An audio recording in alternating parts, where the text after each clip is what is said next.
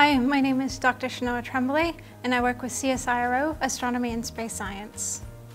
So within CSIRO Astronomy Space Science, I pursue a field called astrochemistry. And this is studying the chemistry of our universe and how that might apply for how our universe is evolving. And that can be from how the motions of stars and galaxies are continuing and how they've changed over time, but also how does a star and its chemistry impact the chemistry that may be on planets that are surrounding it, and help answer the question, are we alone in the universe? Because we don't know right now. STEM is science, technology, engineering, and mathematics, and they really do work hand in hand.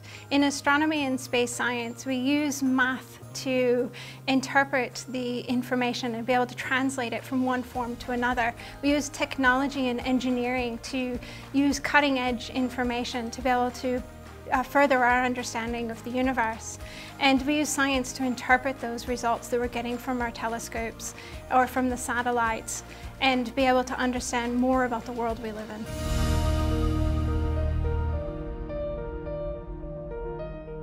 Over the next 10 years, our data are going to get even bigger than they are now.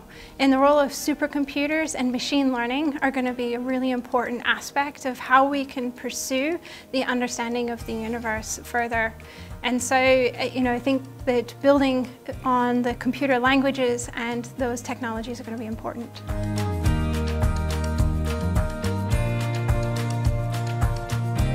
I think if I could go back in time, I'd tell myself, don't worry about following your curiosity, that it's okay, that it's going to take you in a lot of different places, and don't be so stuck about what a particular degree might mean, and be open-minded about where you could apply the skills that you're learning during that degree to progress in various different ways.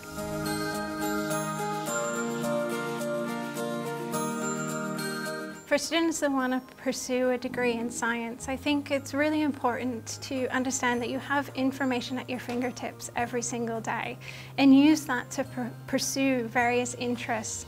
And they don't have to be linear. They can be in a lot of different ways, and you might find ways to connect them.